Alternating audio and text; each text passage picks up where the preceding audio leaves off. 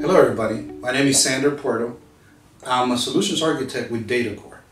Today, I would like to talk to you guys about DataCore and how we present file storage to hosts with different operating systems.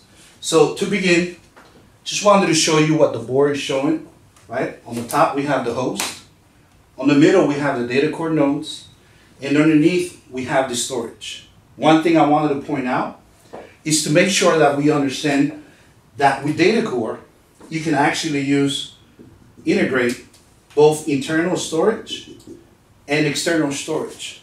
You can mix it together, right?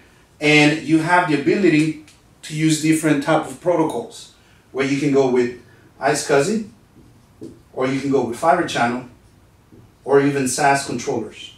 So you can mix in the three and still be able to provision storage for DataCore to manage and pull.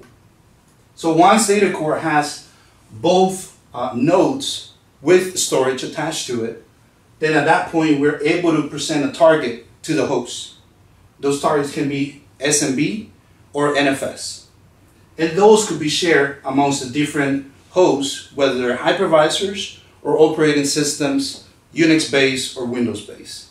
So that's pretty much what you get with file storage on the DataCore side, and you still get all the benefits, which we'll talk about in other videos.